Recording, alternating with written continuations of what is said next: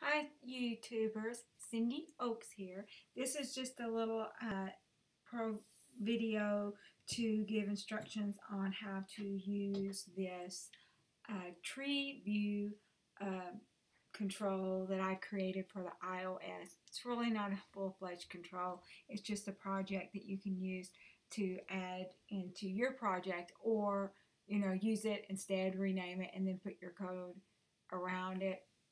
It's just to help you out.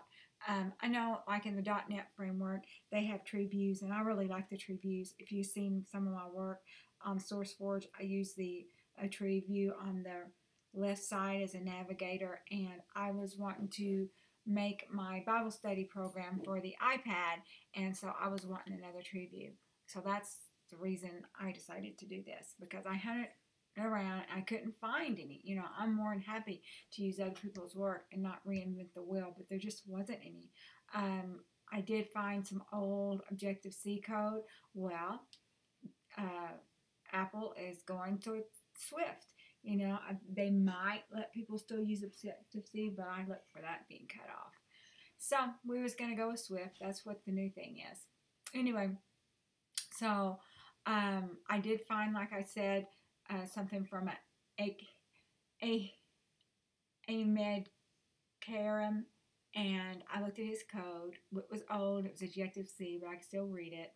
And so I used some of his ideas, a couple of them, but the rest of them is all my work. And this is all my work, other than just a couple ideas that I got off his. And I do put the link to his work on my SourceForge project and in Code project also.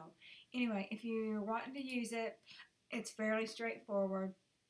I started off with a single view application template, and then when you get to the storyboard, I added a table view. Here it is, and the main controller for that is Tree View Controller, which I think it defaults to UI View Controller or something. I just changed the name to it, and so you can see that on my view controller, that is the main guy. And then after I added the table view, I added a cells, and the cell, the class that uses is tree view cell, and the code that operates that is in here. So you can look at that if you want to. You don't have to. If all you want to do is just rename the project and use it for your own, the only really thing you need to look at is this tree view list. Up at the very top is where you load your initial data. At the bottom, it sorts it and manipulates it to put on the tree, but you don't need to worry about that. You just make sure that you have like a level, and it starts with 0, the very first one. Give it a name, and then have a unique ID for each one of them. And I've called my numbers. You don't, just because it's easy, you don't have to have numbers. You can have anything else. You can just have type anything you want there. And then you have to have a parent ID, and the parent ID is the ID of the node that you want it underneath. Like, for instance, I've got my node here, Cindy's family tree. Well, the people underneath my node is Catherine and Kyle, and they have a parent ID of 1. But then Catherine's got some children too. So her ID is 3. So Haley and Macy, they have a parent ID of 3. And so just make sure you get it like that. You can have as many as you want. It shouldn't take too long to load in memory, and you can just go from there. Let's see how this runs real quick. I already thought, let's start it from scratch.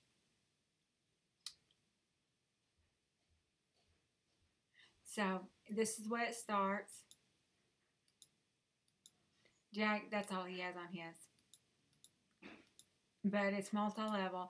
The sample that I kind of looked at, he just had 1 level, but I made mine multiple level. And if you want to add levels, you don't have to add code or anything, because it recursively adds them for you. All you're going to do is make sure you get that initial list over here set up right. You can have, I got tired of typing, so that's all I did, but I could have had a whole lot more. Anyway, so I hope this works out for you, and It's on SourceForge for sure. It might be on Code Project, and I'll be having some more stuff come out. Bye.